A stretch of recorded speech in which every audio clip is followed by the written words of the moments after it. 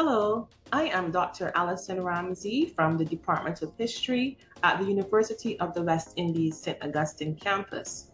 Welcome to Let's Talk History, and today we'll be doing our Cape Seminar series.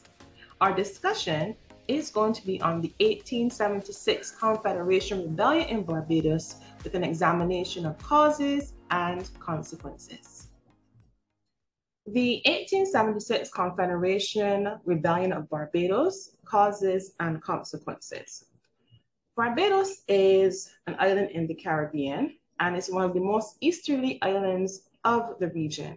And we can see Barbados to the far right of the map here.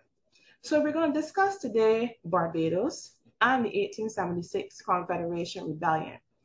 And in this discussion, we're going to think a little bit first about why is Barbados important and why do we want to discuss the 1876 Confederation Rebellion? Now, Barbados is one of the oldest colonies of the British Empire. It was settled by the English in 1627 and it remained a British colony.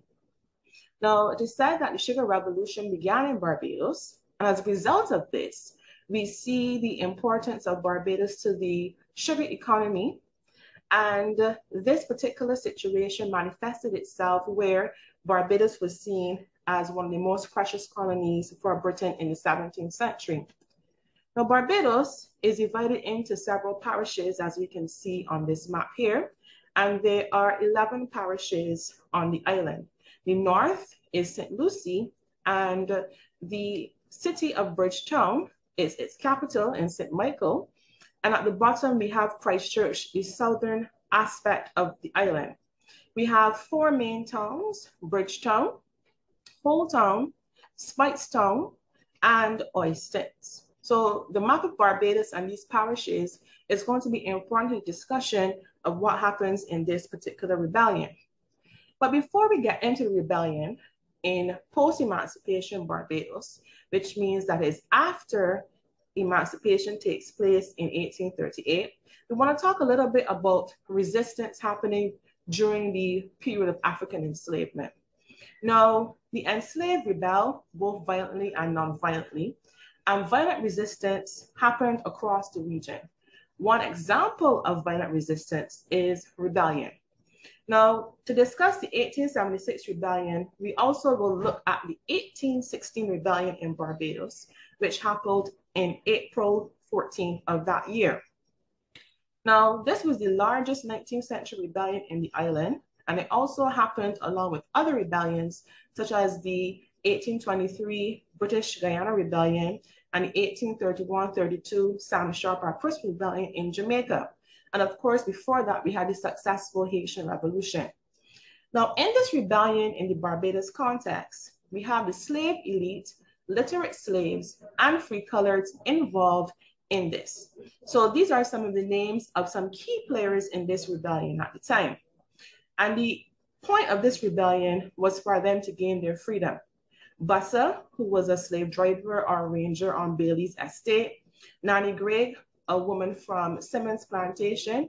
She was very well informed about the Haitian Revolution and was one of the organizers who promoted the importance of setting fire and trying to gain their freedom as they did in Haiti. Johnny, Jackie, King Wiltshire, Dick Bailey, Washington Franklin, all were key players, and Franklin was a free-colored man. So we have a combination of different free-colored and enslaved persons being involved in this rebellion. Now, this rebellion was interesting in that they sought to attack the economy of the planter class, meaning burning down the sugarcane fields. And about a fifth of the crop was said to have been destroyed. Now, rebellions and running away are two of the most severely repressed types of resistance. And this is no exception in the case of this 1816 rebellion. And we see that persons are executed, jailed, and even deported as well. Runaway and rebellion was seen by the planters as against what his slavery is supposed to be, meaning that they're supposed to have total control over the movement and freedom of the enslaved. Now, we have on the left the Emancipation Statue, commemorating Bassa and his role and leadership in the 1816 rebellion. And this is a artist's view of what Bassa looked like, because we don't necessarily know what he looks like. So this is a depiction that is one of our monuments in Barbados. And we have the chains where he has broken free to symbolize his effort to free himself and others as well. Now, we also have another depiction of Bassa here. As we mentioned, we don't know what he looks like on the right. And Bassa actually is one of the national heroes of Barbados, known for his involvement in this rebellion. Now, the Emancipation statue is on one of our roundabouts in Barbados. Now, Bailey's Plantation is where Bassa was from, and it's in St. Philip, as we mentioned in the map before. And this plantation was one of the plantations where was very important to this rebellion where it broke out. And this plantation still exists. And we have two plaques that were placed by former prime ministers of Barbados, the Honorable Erskine Sandiford to the left, and then the Right Honorable Owen Arthur to the right. And basically, these plaques commemorate Bassa and all the other persons that were involved in this quest for freedom. Now, as a result of these rebellions and other factors that caused the abolition of slavery, we see the Abolition Act of 1833 coming about. And this is legislation that was passed in Parliament in Britain that states that slavery would end on the 1st of August, 1834 in its colonies. Now, this took place and the planters gained £20 million in compensation, and also a period of transition called apprenticeship was put in place to transition the society from slave to free labor. Now, this period started from 1834 and was supposed to end in 1840.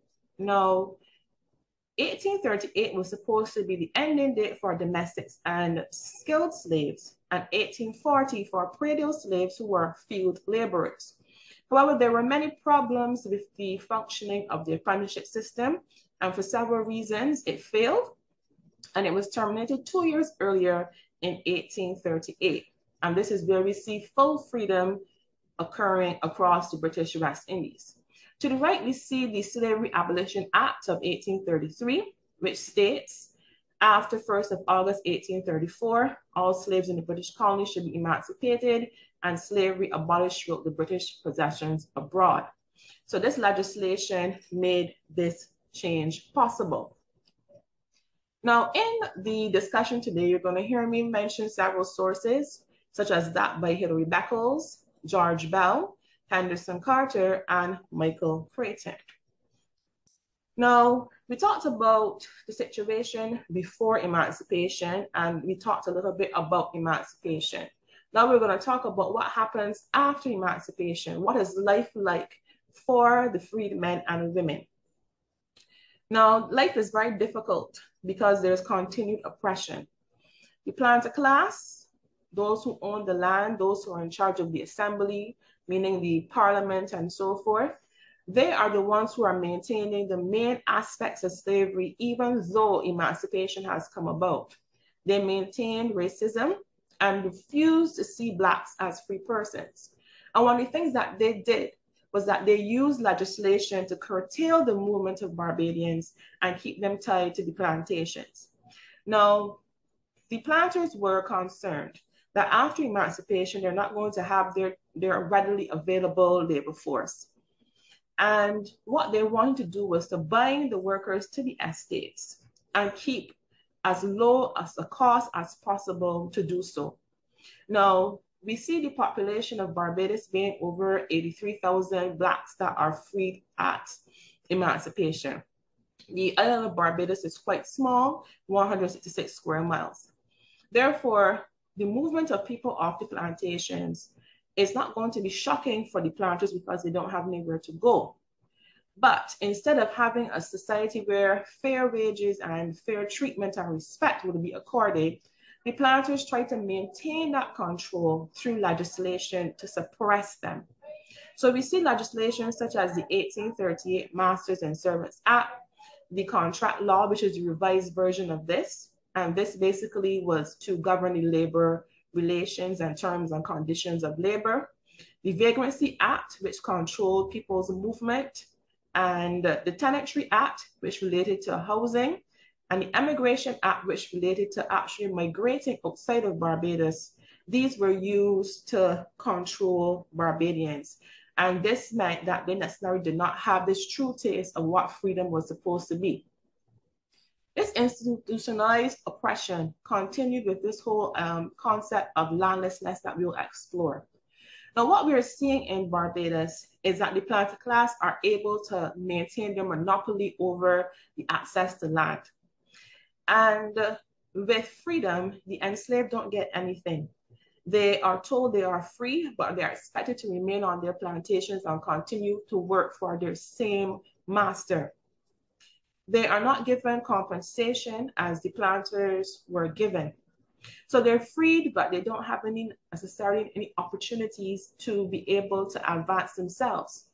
So what we see in Barbados is a lack of progression to being able to own land. And we see as well limited and slower development of peasantries, which means that these peasantries are developing along with free villages, where we see independence and ownership occurring among the Black population. Peasantries meant that there's a diversification of the economy outside the sugar plantation and a lack of dependence on the planters for sustenance.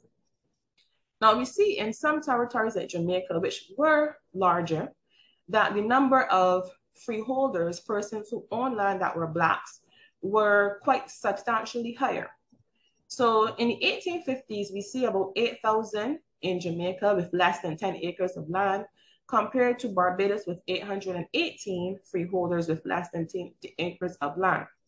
Now, part of the problem as well is that the prices of land in Barbados are extremely high and the wages are very low. So it was unrealistic for an average laborer who worked for as low as 1 shilling a day to be able to buy land at the price, for example, of 86 pounds per acre in 1860 and 53 pounds per acre in 1873. Now, as we discuss what was really happening that led up to this 1876 rebellion, and remember before we talked about the 1816 rebellion that happened because they wanted their freedom. So let us see, why is it that they are protesting in 1876, 60 years later? Now, according to Hilary Beckles, we see that there were rumors in 1876 that planters wanted to bring back slavery, abolish wages, and make them stay on the plantations. And this caused quite a stir and concern. We also see the socioeconomic conditions of the Blacks being problematic for them. In general, there's a lack of opportunity, lack of access to land, issues with wages, underemployment, unemployment, housing, and a general lack of freedom of movement. We see widespread poverty being manifested in Barbados. Now, we have those underlying causes that are related to the society and the economy, but we also have something that is a catalyst or a spark, something that makes this rebellion actually happen. And at the time, it has to do with a political issue, Confederation politics. Now, this refers to the attempt to implement colonial office policy. And the colonial office at the time are the ones in Britain who are in charge of what is happening in the colonies of the West Indies, for example.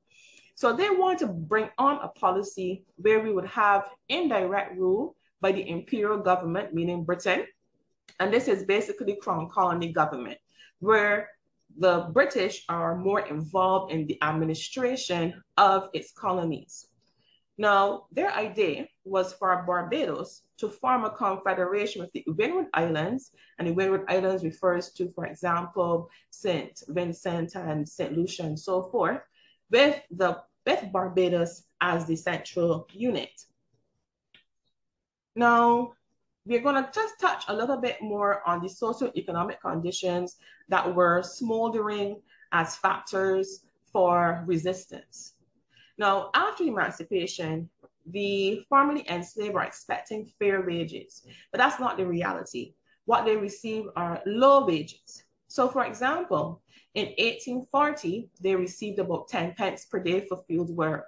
And in other islands like Trinidad and British Guiana, the wages were twice the amount, 20 to 25 pence per day. Now, in 1846 and continuing on to 1848, the wages were further reduced in Barbados to 7 pence, and this, of course, is quite low. As the wages are being continuously cut and the same work demands are being placed on the freed people, this was very problematic for them because this was below their basic subsistence levels in order to survive. And we see as well unemployment increasing and underemployment as well. Now, some Barbadians sought to use emigration to other territories such as those in the Windwards, British Guiana, Jamaica, and Trinidad as a way out for a better way of life. So some of them exercised this opportunity when they could. But the reality was that many remained in Barbados suffering under these poor conditions. This was also intensified by the fact that they had no political rights. Now, you had to have land and a certain amount of land in order to be able to vote. Since most of the population is landless, that means the power to vote and the right to vote is in the hand of mostly white males. So they were in a situation where mostly the planter class was elected to the House of Assembly, that's the lawmaking body. Now, for example, in the same year as this rebellion in 1876, there were over 1,664 registered voters, and this was out of a population of 162,000. So this represented a very low percentage of the voting population of 1.02%. So we see the discrepancies and the disenfranchisement that the Black working class was suffering. Now, there are other things that are happening in the society that further intensify the social and living and economic conditions of the Black working class. Now, Britain implements the 1846 Sugar Duties Act, and this Sugar Duties Act says that there's no more preferential treatment for British West Indies sugar coming into the British port. It is saying that they have to compete on the same playing field as anybody else across the world. Now, this level of protectionism propped up the sugar industry in the West Indies for quite a long time. But for Britain, they determined that it was no longer economically viable and were no longer interested. So this caused some fallout in the West Indies. Now, Barbados specifically suffers the 1854 cholera epidemic. And during this time, about 20,000 persons died. So this was quite severe. There was also a cholera riot of 1854 relating to these poor economic conditions. Now, as time goes on, we see that due to a lack of food and opportunities to get employment, we see the rise of crime happening between 1862 to 1863. At one point of time, we see that there were over 3,000 people arrested for predial larceny. This led to the flooding of the jails, and some were pardoned to ease the pressure in the goals. In 1863, there was a drought, and this drought caused more famine and more suffering. It was so bad, for example, that in 1863, there was a food rebellion in St. Philip, and people were very hungry, and they heard about a wreck of a ship off the coastline in St. Philip, and they went there to find food. As a result of this, it was heavily suppressed. Now, we also see this situation with famine and lack of food triggering as well the 1863 riots that took place between June and July. Later, a few years later, we see in 1872 a Bridgetown riot, and this was due to low wages and unemployment, and Bridgetown is the capital, the city of Barbados. We also see the continuation of problems in terms of access to food and proper nutrition, and this is due to inflation in terms of the food prices. Now, what happened was that a lot of food was imported from America, and the food prices became higher and higher. By the 1870s, these prices were 50% higher than in the 1860s. But we have a situation where the wages are remaining the same or they're being cut. And we even have underemployment and unemployment. So persons are facing severe economic pressure. Now, the purpose that we want to highlight of this 1876 rebellion in Barbados, according to Hilary Beckles, was to overthrow the dictatorship of the planter elite and establish a society along more democratic egalitarian lines. He continues, the purpose was to uproot the Great House, its class and race oppression, and the determining power of white supremacy ideology. According to Henderson Carter, this rebellion was an act designed to effect change in the regime. So what both of these authors are saying is that this rebellion sought to overthrow the dominance of the white ruling elite and to try to have a society in which there was more freedom, democracy, and equality. They really wanted to change what was the status quo that they had endured during the period of enslavement and afterwards in the post-emancipation society. Now, this rebellion is quite important to Barbados' history, and it occurs in April as well, around the same time as we note of the previous rebellion in 1816, which also happened in April. Now, this rebellion that happens in 1876 occurs 60 years after that of 1816. Now, these events, according to George Bell, in 1876, were a critical juncture in the political history of Barbados and the most serious in its history. Carter notes that this was the longest rebellion in pre- and post-slavery Barbados. So this rebellion happened over a course of less than 2 weeks. Some say it started on the 17th, some say it started on the 18th, some say it ended on the 26th of April, and some say the 27th, but it was over around 10 days. And this was longer than the 1816 rebellion that we mentioned with Boston, Nanny Gregg, Washington Franklin, and so forth. Now, this rebellion would have touched nearly all of the parishes of Barbados and threatened the city of Bridgetown. Now, we talked about the Confederation before, and we're going to elaborate further on this. Now, the Colonial Office says that they don't want the old representative system anymore of elected assemblies. Basically, this was how the colonies in Britain and the British Empire were being ruled, where they would vote or elect persons from within the colony to serve in the House of Assembly or the Parliament, the legislative, the council, all these sorts of different mechanisms. And of course, these people represented the landed class and were usually white male because the franchise was not extended to females of any race at all. Now, what we note is that they want to have more control, this executive authority of crown rule, instead of having the colonists in the colonies running the islands. Now, they said in their minds that the old representative system that was in place from the 17th century, in the case, for example, of Barbados, was obstructive and inefficient. So they had the plan that by 1875, there was going to be a confederation of Barbados with the Windward Islands, and there was going to be direct crown rule. Now, Jamaica resisted, for example, for quite some time. And after the 1865 Morant Bay Rebellion, it became a crown colony. The Leeward Islands, such as islands like Antigua and St. Kitts, were confederated in 1871. So Jamaica has come on stream. The Leeward Islands has come on stream. Barbados was requested to comply with a confederation policy, and it did not.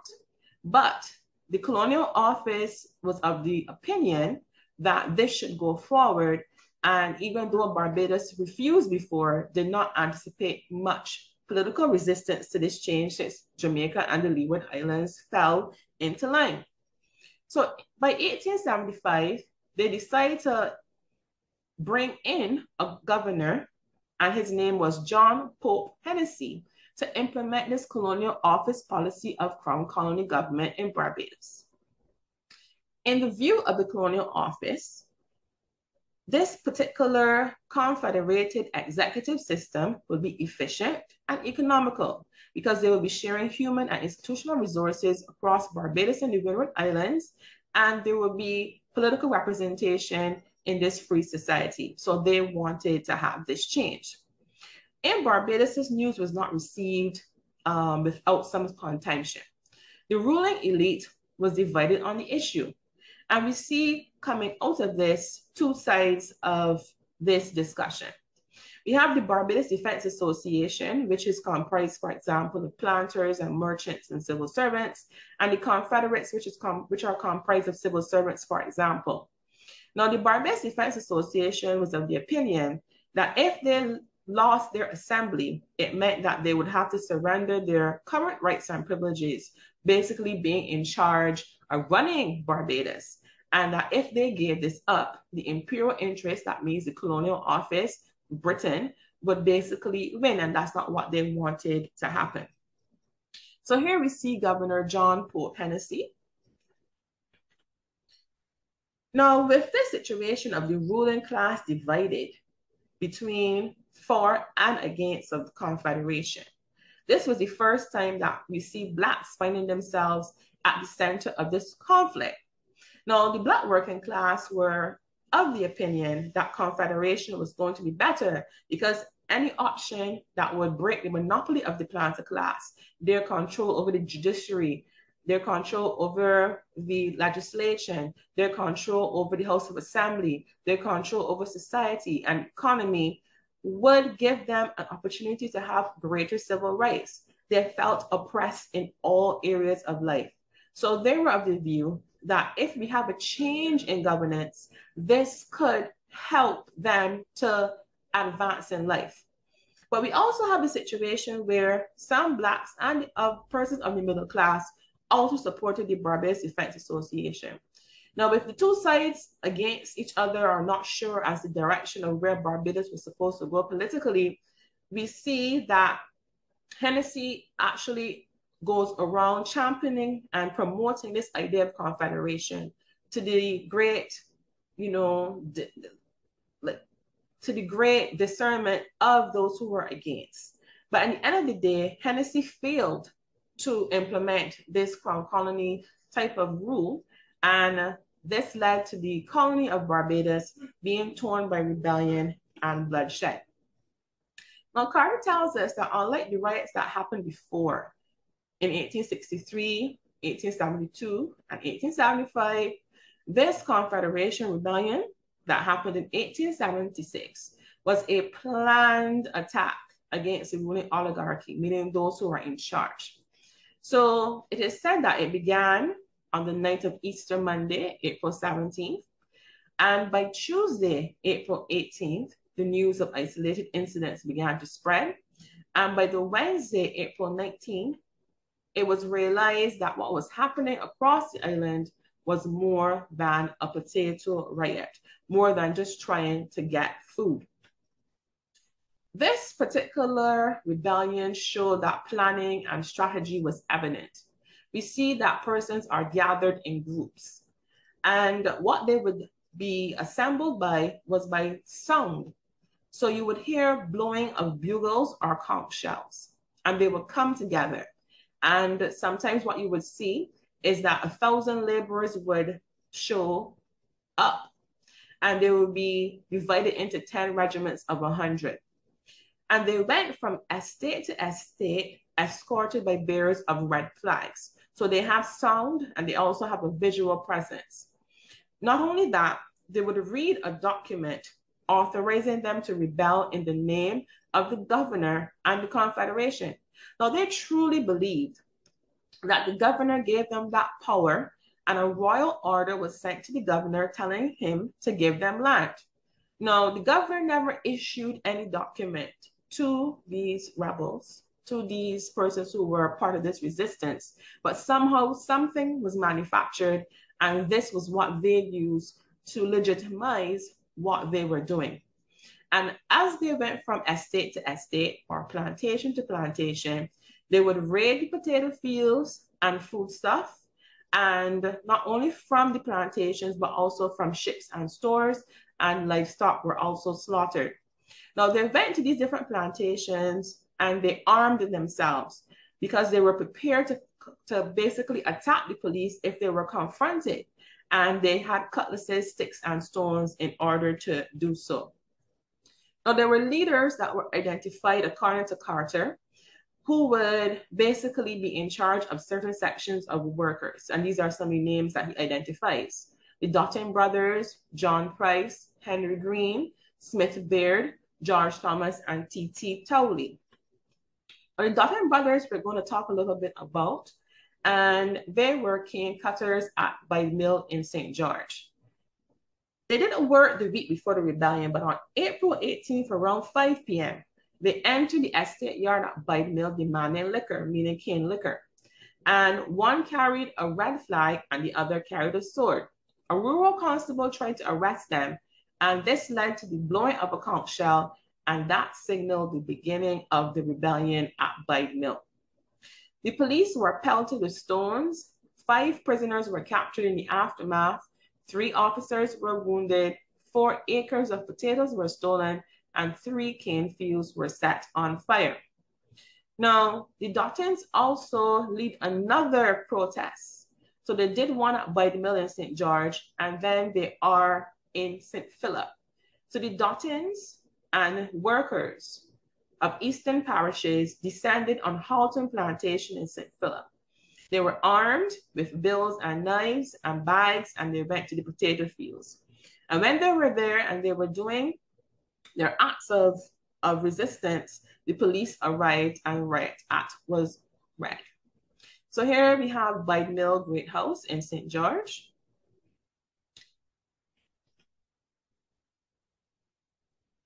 And here we have Halton Great House in St. Philip. Now, we see these different raids happening on different plantations. For example, Bide Mill, and we saw at Halton Plantation. Now, when this rebellion first starts, there's little intervention by the police because the governor and the inspector general of police did not think that there was major cause for alarm. But when they realized that the situation was escalating from just raiding provision grounds to actually damaging the personal property of estate owners and threatening their lives and their families' lives, then the situation turned. Now, between April 20th to April 21, all of the troops were called from the garrison, and this is the location where the military was based. As a result of this escalation of violence, we see proprietors and managers were hiding, families were abandoning their homes, and they went down to Bridgetown for protection. As the rebellion continues, we see other leaders coming into the fair. And 2 principal military leaders that we're going to mention are General Green and Colonel Baird. Now, Green refers to J.P. Green, a 27-year-old laborer, and Smith Baird was the colonel or his second in command. As the rebellion continues to escalate, it intensifies further on Saturday, April 22nd. And we see a large number of rioters under Baird and Green attacking Applewaite's plantation in St. George. They were armed with cane knives, and they attacked the Great House, destroying furniture, taking portable articles, meaning different items in the house, smashing doors and windows and other types of large furniture. Now, Green was shot in the right lung by the owner of the estate during this battle, and he was sent to the General Hospital as a prisoner, and he died. Baird was shot and he was killed at Applewaite's estate. So the police held prisoners, and we know that in the aftermath, it was estimated that 3 acres of potatoes and livestock were taken. The Hickson family who lived at the plantation was taken by the military to Gun Hill under escort for their safety. And here we have a photo of Applewaite's plantation. Now the rebellion continues to spread. So it is in the rural areas and is also in the northern areas, the southern areas, and the eastern areas of the island. And we see different estates being attacked, such as Joe's River, in those in Warner's Estate, those in Graham Hall, and so forth. And the common action that we see happening in these attacks across the island were the burning of cane fields, taking of potatoes, and livestock. Now, Carter tells us that these workers came together in large numbers to attack these plantations. So he estimates about 2,000 workers were involved at the Bud Mill attack. At Houghton, 500 to 600 workers. At Adams Castle, another plantation, 1,000 to 1,500 workers. And at Applewake's, 1,000. So the numbers of workers involved in this protest or in these protests is quite substantial. Now, most of these rioters are agricultural laborers, some are artisans. A lot of them are unemployed, and many of them are young, between 22 and 45 years of age. But we also want to note that women were also involved in the 1876 rebellion, and some of them were plantation laborers, hucksters, and seamstresses. So we have both men and women, skilled and unskilled labor, being involved in this rebellion across Ireland. Now, we also want to point out that not all of the workers would have been rioting. Some formed vigilante bands to actually protect their employers' property. So we have support for the raids of the plantation and so forth. And then we have support that does not go into that, but rather protecting the planters or their employers' property by the working class.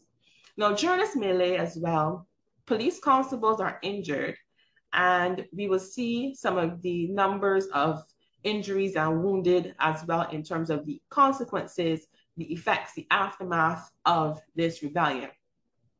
Now, the rebellion reached a culmination point on April 22nd.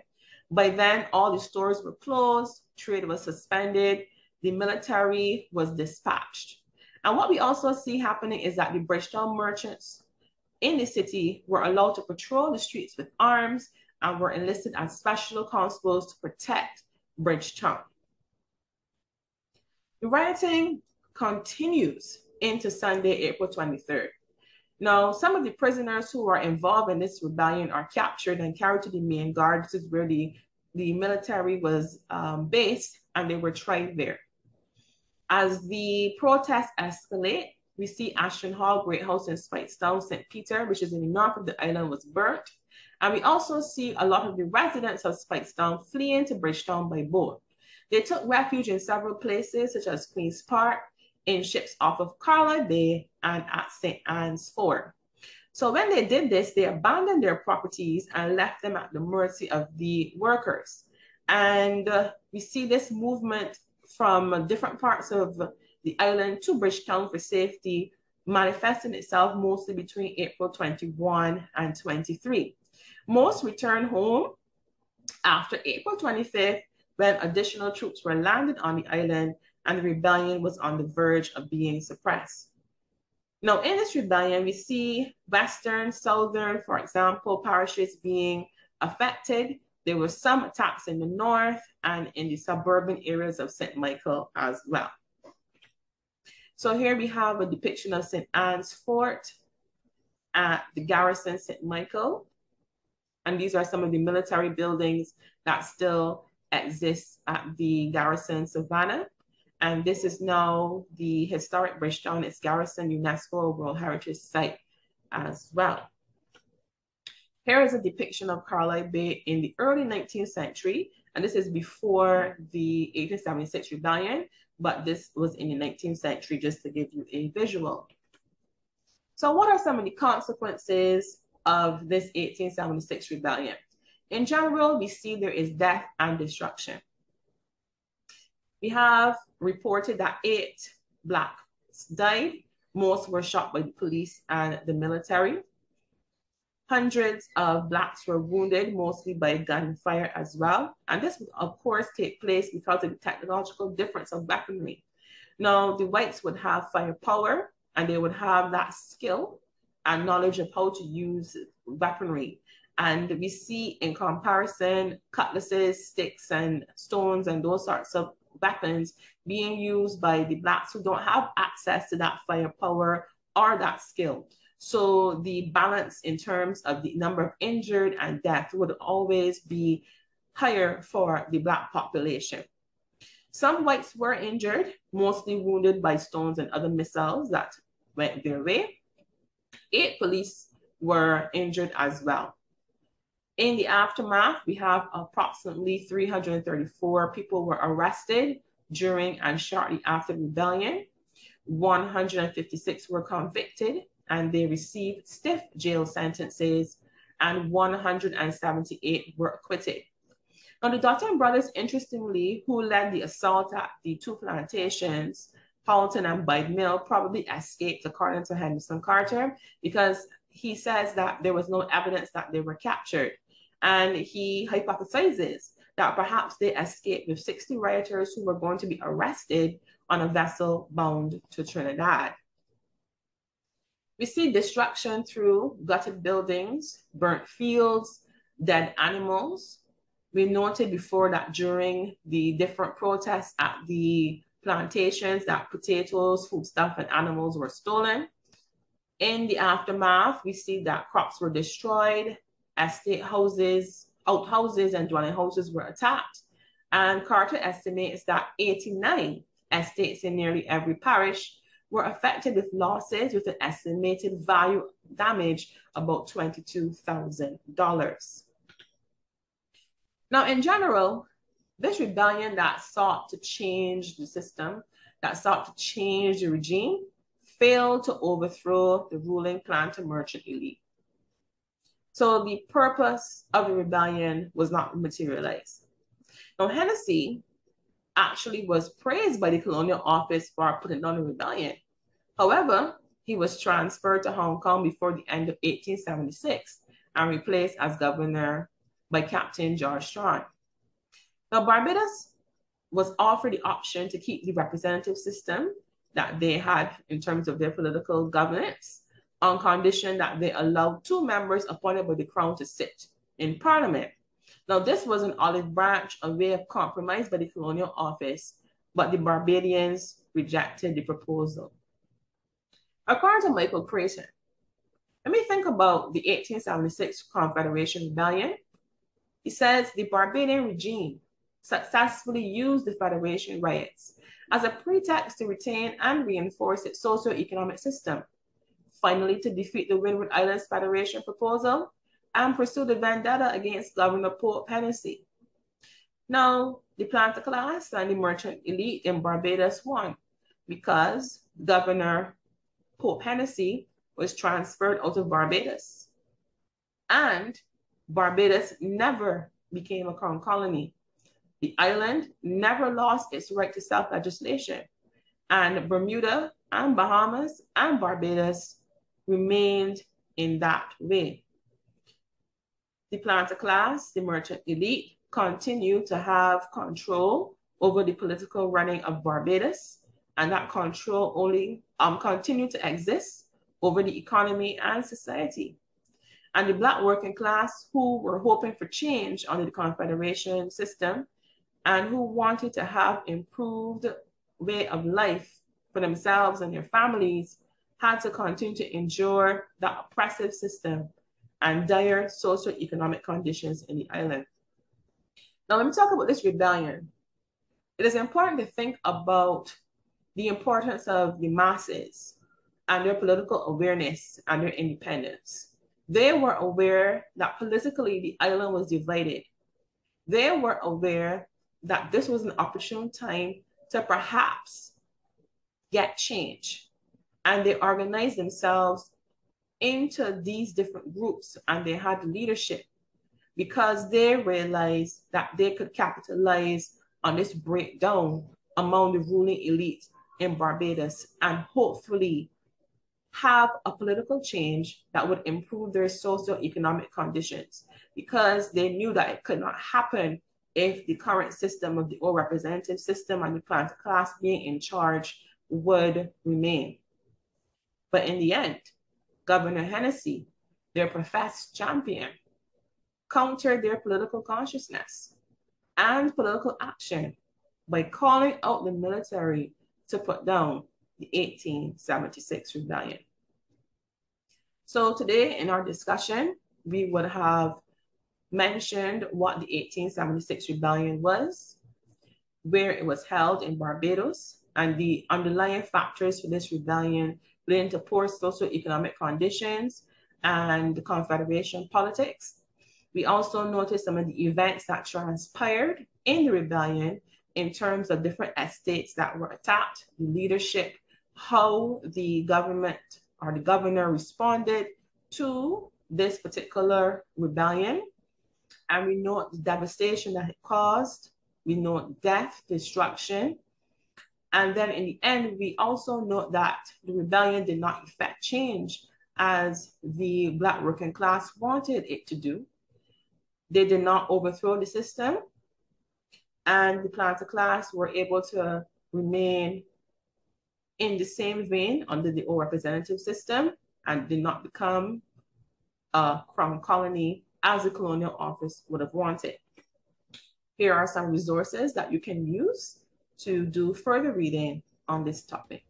Thank you. Thank you for watching, and continue to tune in to Let's Talk History for more informative topics on history in the West Indies and history in general. We want to wish you all the best in your upcoming exams. Thank you.